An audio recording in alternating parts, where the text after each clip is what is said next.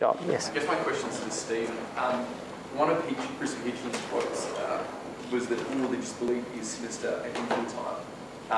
Given the basis of your suggested curriculum of Christianity as the base of that, would there be any space for some works or fiction or a lie?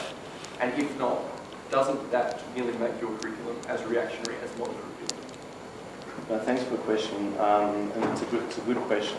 I think that we do take a moderately libertarian approach in the way we treat Christianity and classical Christian education. So we study all the pagan writers of the past and the secular writers of the present. And so it's very important that our students are able to dialogue and engage with people like Christopher Hitchens is absolutely essential. I think treating other points of view with respect is one of the great features of classical Christian education. Coming back to that idea of persuasion, which really enabled Christianity to take off in the Hellenistic world, because the Greeks had that concept there already. So it was a very good fit in a way, because Paul could go to the Areopagus in Athens and talk about Christianity, and some people laughed at him and said, you're an idiot. Other people followed him, and that was there really from the beginning. So I think having the people like Hitchens, I often find Hitchens more entertaining than a lot of conservative Christian commentators, to be honest. I have a comment, and I would be interested in your reaction to the comment, because my comment could hide a misunderstanding or an ignorance that I'm carrying around with me. But Michelle, you started your presentation by very carefully, almost diplomatically saying that occasionally, sometimes, free speech limitations come from Parliament. They all come from Parliament. And at least I thought in the Western... this is true. In the Western yes. liberal tradition, everything is allowed unless it's specifically prohibited. And the only prohibitor that I know is parliamentary legislation, as long as we have the rule of law going on. So my comment would be, all speech limitations, good or bad, that we subscribe to or not subscribe to, but they all come from Parliament. Which is indirectly one of my points was that perhaps they should want to know that perhaps Parliament should be more mindful of things like free speech when they're actually legislating, so that they're not legislating in order to restrict speech. I don't know whether it came through clearly. Well, it wouldn't have come through clearly in my presentation, but I feel enormously uncomfortable with the implied freedom of political communication, because it is judicial activism. And they have arguably, though, reacted in that way because Parliament has failed to fulfil that role on occasion as a protector of speech. Well, yeah, not surprisingly, I would say. Chris, yeah. Michelle, I'll direct this question to you first, but I'd be interested in the views of other people on the panel. You made a couple of points about defamation law and the necessity, perhaps, to carve out some more media exceptions. Why media? Under the arguments that Christian's been rightly making, I think, we are now all media. There's not a very clear definition between freedom of speech and freedom of the press, as I don't think there ever really was, but it's that obvious and easy distinction no longer exists. Why should we consider, if we're going to carve away more exceptions, stop thinking in this binary distinction between the media and what we say in private? I think that's a false conceptual distinction, not only because of technology, but particularly because of technology.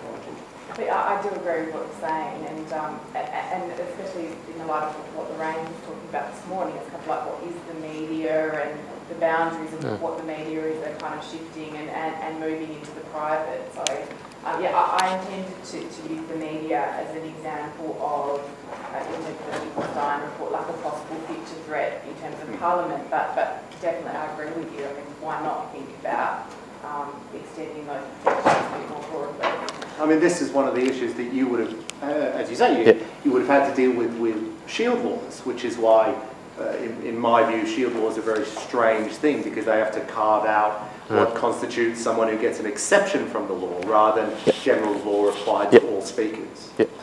well, the West Australian legislation basically tried to define a mainstream journalist and said the exception will apply to you under the principle that there's a high value to be attached to the free flow of information between sources, citizens and journalists. But I think your point's exactly the right one.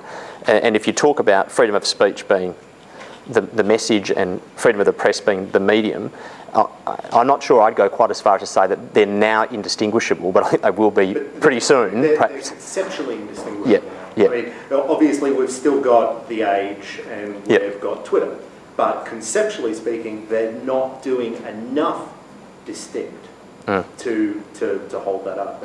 And so I fear your successor is going to have to amend the shield laws. Oh, look, I think that you'll have to keep going back to these things. But, I mean, say, for instance, in Sweden, there's laws, as I understand it, with respect to religious vilification, if you like, that you can say whatever you like in private, but you can be prosecuted if you make inflammatory statements about another religious group in public. And you know, without knowing too much about those laws, it goes back to this issue of free speech versus the medium of free press. And yeah, I'm not sure whether or not you can actually, as a legislator, make that distinction between private free speech and public free speech work, because it's just whether or not they're conceptually distinct is a very hard thing to try and work through. Sorry, yes. Andrew Bolt would comment that he has been, and his readers have been, restricted because of the moderators, the expensive moderation on his website. And yet what happens, you could go to another website from America where you can read exactly the same comments and there's no problems. So we've got the problem that this new media field is just changing the whole aspect of things. And with the Finkelstein report, where you've only had bloggers who's only had a few hundred hits, I don't know, what, 15,000 per year, not many. So it's changing the whole field. And when you go to YouTube and you watch the people abuse each other, it's terrible language using against each other all the time. So where does it all, how do you define it and make it work in Australia? Well, my short answer to that is that the horses have bolted and they're somewhere in Vietnam right now.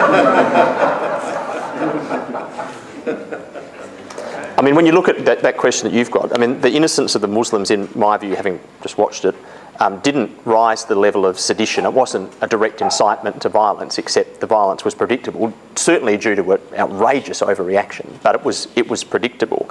And based on that predictability principle and a harm that we knew was going to happen, my reading of the law is that the law, say for instance in Ireland, which is in that grey area between sedition and nastiness, a little bit closer to the nastiness edge, the law in Ireland would have compelled YouTube to take it down.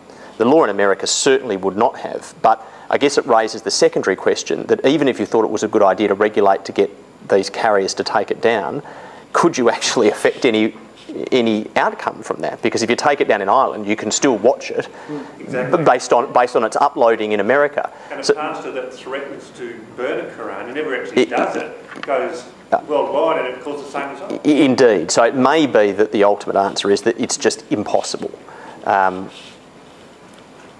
Sorry, Richard, yes. At the risk of disagreeing with a full friend and being at the greater risk of agreeing with friends, I must say there's something profoundly troubling about the idea that a predictable harm should be responded to by the constriction of the liberty otherwise to speak. One can, of course, think of freedom riders in this country or in the American South in the 60s who faced the inevitability and indeed the result of churches being bombed because people spoke out about lynchings and other violent offences against black citizens of that country, which was, I think, a predictable response to that action that was taken. And yet, I think we would all of us be extremely, and I know the moderators feel the same, be extremely reluctant to regard the moral cause of the bombings and the murders that took place as the provocative actions of freedom riders, although one can draw a causal inference and one can see that there is one. Of course, one can approach this as a practical question about how you limit harm, but gee, there's something very uncomfortable about approaching the question from that perspective. I don't disagree with you. I raise it to be provocative in a sense, And I think that ultimately your argument and Jim's is probably the better argument. But you know, when you do think about it, there is no way that Channel 9 here or the Australian on its website would have uploaded and played The Innocence of the Muslims. They just wouldn't have done it. They self-regulate to a point where, because of the harm principle, they don't do it. Now, YouTube and Google, interestingly, say they won't, and they lied. I mean, they pretended that it fell inside their charter when it was clearly outside their charter, and they played it anyway. And you know, that step between the government regulating them and the self-regulation isn't a huge step. It might be a very important step, and it might be one that we just ultimately don't take. And I tend to say you don't take it because I find conceptually the difference between the megaphone and the voice to be little. Like, they seem to collapse in on each other eventually as a theory. And the publication of the Satanic Verses had exactly the same consequences. Well, of course, and I mean, you know, there was a piece of art that travelled the world called Piss Christ, and you know, indeed. So you know, I think I raise it because I can say as a legislator, you would have to give consideration to this. You might ultimately fall on the side of it just being impossible or being too detrimental to the fundamental value of free speech. But I think you have to be careful not to reward this kind of behavior. I mean, I don't know exactly what's going to happen with those radicals in Sydney that caused all this disturbance. But I think that we should be tough with these people. I mean, so in a certain sense, if you feel too much that it can affect the sensibilities, we are caving in to this kind of behavior and accepting that these people can actually dictate the rules of the game. I think this kind of radical should not be, this kind of behavior should not be rewarded. I think there should be punishment, actually, and these people should have to face the full force of the law.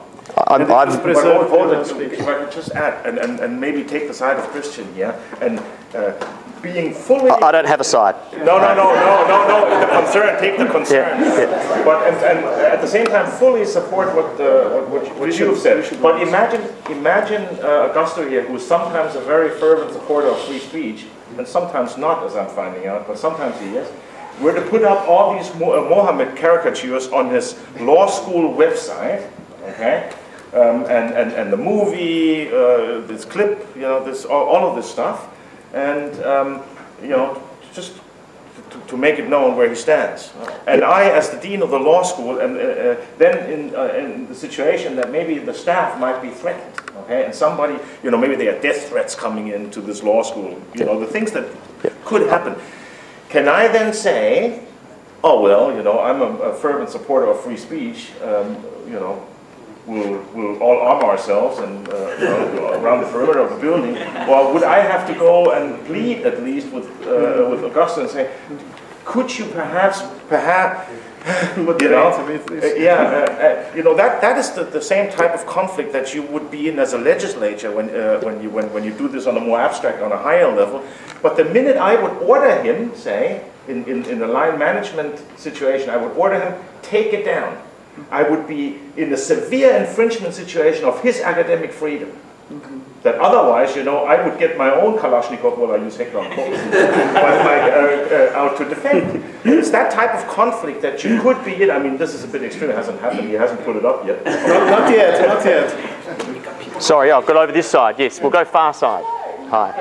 The left side. Yes. Yeah. I've been involved in the last couple of weeks in a very interesting example of exactly this crossover between defamation and journalism and freedom of speech. I published an article in this month's quadrant critical of the Australian Research Council, and I named some of the chief investigators of some of the projects that I was criticising. Before that issue was released, the Australian Financial Review contacted me and asked if they could pre-release the article in an edited form. And I said yes, and that was all fine. And it took us about a week of toing and froing and cutting all the bits out that they didn't like.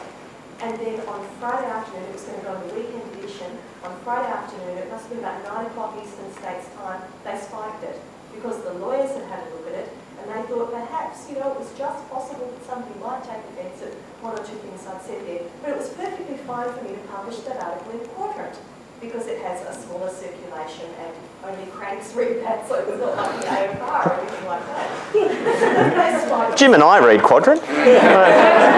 I read the Quran. Only because I like reading myself. It's got more interesting because the following Tuesday, Monday was a public holiday in WA, the following Tuesday, a scholarly friend of mine emailed me the online version of my article in the AFR.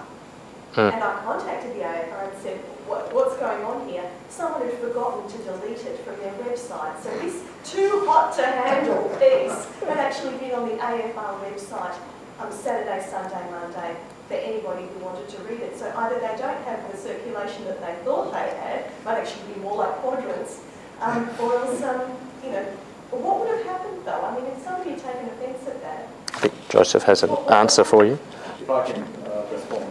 I think it's useful to remember, first of all, a fundamental principle in the law of defamation, and that defamation is the publication, unlawful publication of matter that defames another. Keyword there is unlawful. In other words, if you can provide a lawful excuse to damage another person's reputation, then go ahead and do it. Because there are a whole raft of the defenses, justification of truth, fair comment, honest opinion, qualified privilege defenses, implied freedom of political communication, and so on. Now, the Taylor and Francis Guide to Authors 2001 has a very strange piece of advice to prospective authors, which probably explains what happened in your case. If in doubt, leave it out. Which is a very strange piece of advice to be giving to prospective authors, especially of academic works. But that's a cop-out. I would suggest that if one is in doubt, one should check it out and reinforce one's argument, and I'll stop there. Well said. Got another one from this side, sir? Yes, I just wanted to turn to the shield laws that you were discussing earlier. And it seems to me, with the conflation of the public and private spheres of debate, if the shield laws were extended incrementally to spheres that we don't think of as being public at the moment, I mean, the evidentiary effect that would have on defamation proceedings, the restrictions on the ability to gather evidence is going to result in a lot of unemployed defamation lawyers.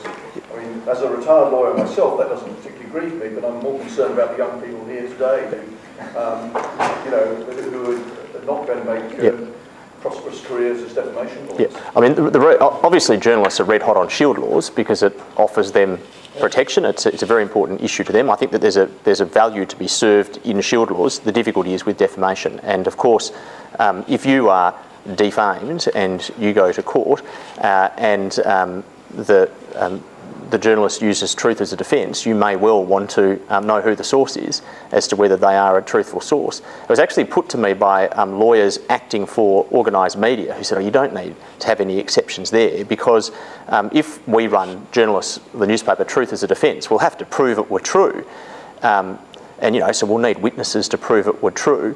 That may be so, but it may be the case that you deliver witnesses to court to prove the truth of it without ever revealing your source. And nevertheless, I think a plaintiff would want to be able to get at the source and work out whether or not that source, well, first of all, if they existed, and secondly, whether or not they were a truthful, reliable source. And in the legislation we drafted, there are basically exceptions for precisely that contingency. One from the extreme left. Right, yes. The media's had a fair caning, but would the panel perhaps like to comment on issues of freedom of speech and abuse of parliamentary privilege? Nick? Yeah, I'll take that because I've got a great deal of sympathy for it, so hence why I'm happy to take the question. It goes to the very heart of where I left my presentation. That parliaments have all these powers that have been articulated this afternoon to restrict freedom of speech if they choose to do so. But what level of personal responsibility do the members of parliament take for the very significant freedoms that they have?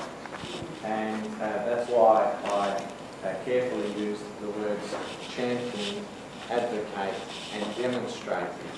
And the final one is, I think, the most important, and as I say, I think goes to the heart of what we've seen this past week, particularly in the federal parliament, that there have not been overwhelmingly good examples of people demonstrating that privilege that they have in the chamber to speak freely in a responsible and a considered fashion.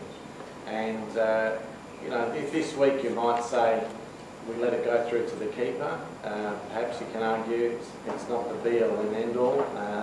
Tomorrow the sun will still come up, but maybe it's the thin edge of the wedge too, and if MPs don't take that issue personally to account, then I think that you'll see a continuing denigration of the role of Parliament, and in particular for those of you who have read two, I think, useful opinion pieces in today's West Australian by Ross Thomas and also Paul Murray.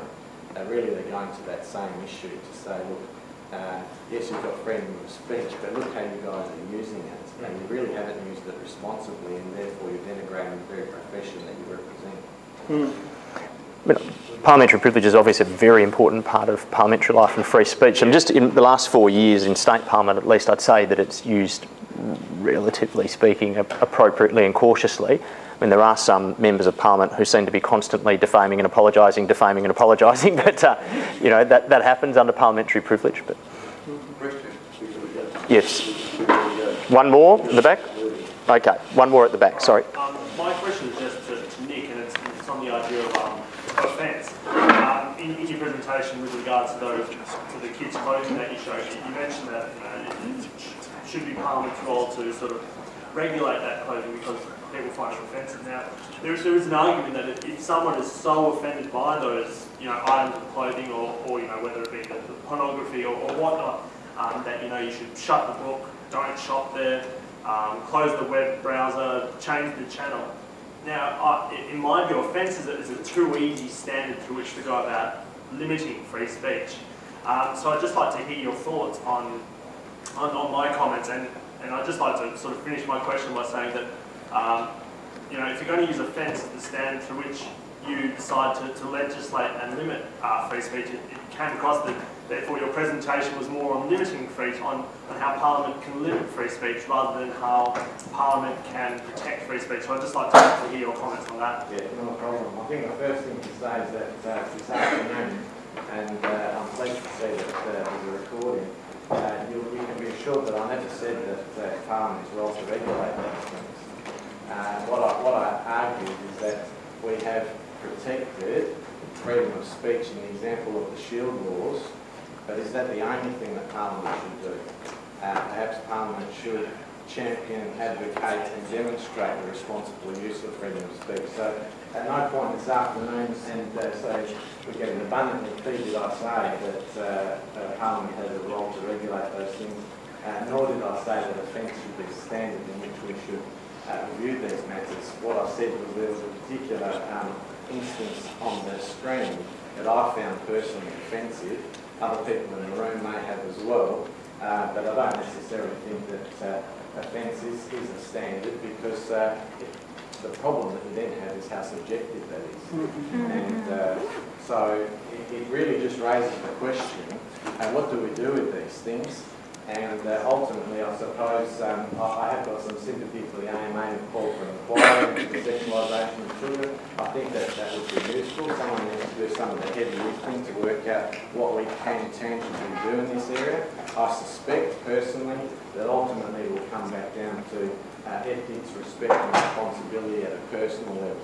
So as a parent, what is my ethical, respectful and responsible role with regard to the clothing that I choose to buy for my children and then put upon them to wear?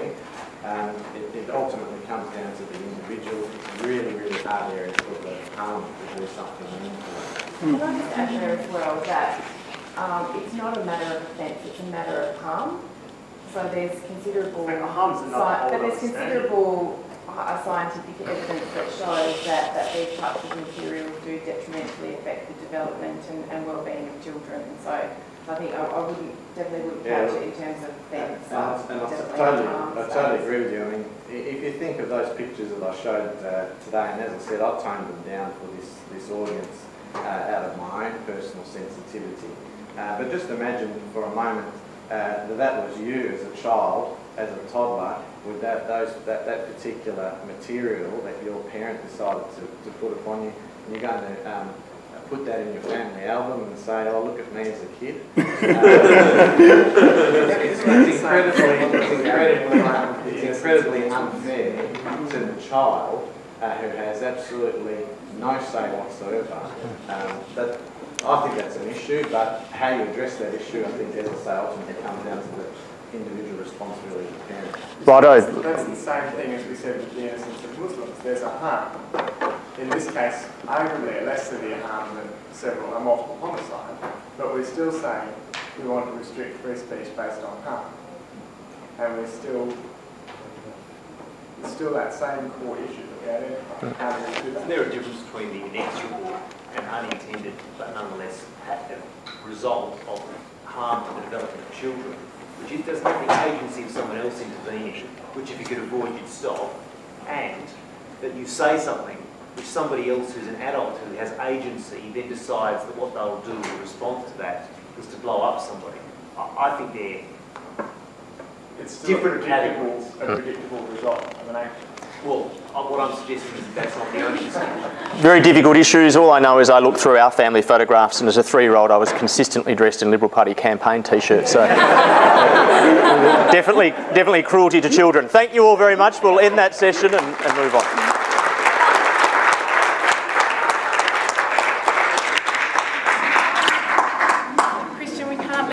Without thanking you, giving you a small gift. If I can actually pick it up. Michelle, please initiate the rest of the Thank you very much. Thank you very much. Oh, and an additional gift from the Woodstock. Thank you. Oh, very good. Thank you very much, Christian.